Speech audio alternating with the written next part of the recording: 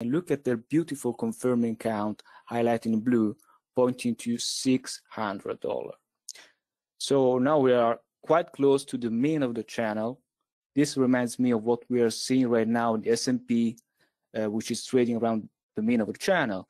So whatever volatility comes at this level, the key idea here is that we have plenty of room to the upside, Roman. And these are very conservative counts. Roman, your thoughts?